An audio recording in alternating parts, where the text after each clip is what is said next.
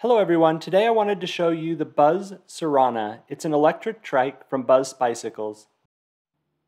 The trike arrives on a pallet and requires some assembly. It's fairly easy. As you can see, most of it is already assembled.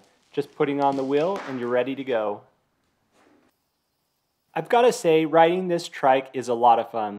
With the front and rear cargo, you can really carry around a lot with it. I think the Buzz trike is a great option for someone who has problems on a normal bike. And with it having an electric motor to assist you when pedaling becomes difficult, makes it an even better option. The bike is controlled by this main head unit. It has a nice backlight. It will show your current speed as well as what assist level you have selected, how far you've driven it, and a few other things.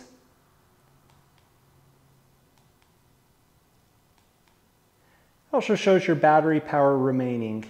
This is really nice to have right front and center, as well as the ability to easily turn on and off the light.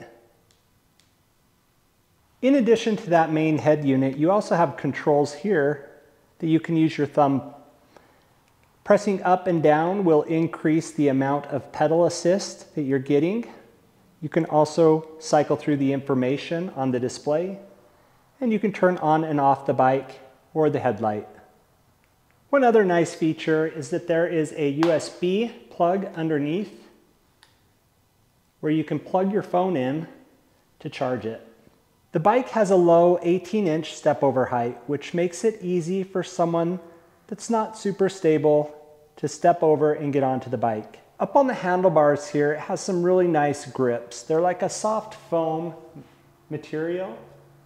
They're lock-on with screws underneath, so you don't need to worry about them twisting on you. On the right hand of the handlebars, you get a bell. This is also where you can shift between 7 different gears. Shift the derailleur down here at the bottom between those 7 different gears. The bike has a super large cushioned seat, which is nice and comfortable. It's easily adjustable by this quick release here. Also included is a nice set of pedals with reflectors. There's a set of nice fenders that come included on the front and rear of the bike.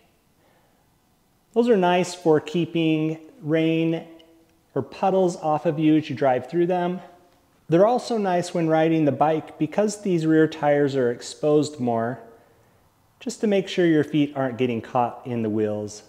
The brakes are a mechanical brake, which means they're driven by a cable that runs to the rear and front of the bike. The brakes grab onto this disc rotor, which provides stopping power. It's nice to have a strong brake when you're driving such a big bike. The rear brake is tied directly into the rear hub, which gives it ultimate stopping power for both of the rear tires. It's made of aluminum. The welds seem very high quality on it.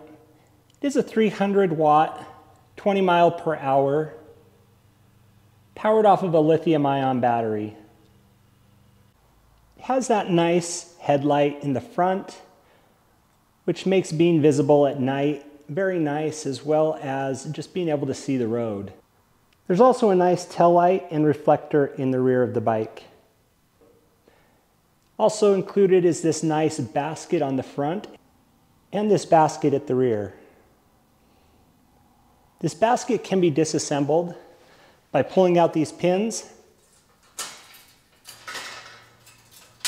and it can fold flat.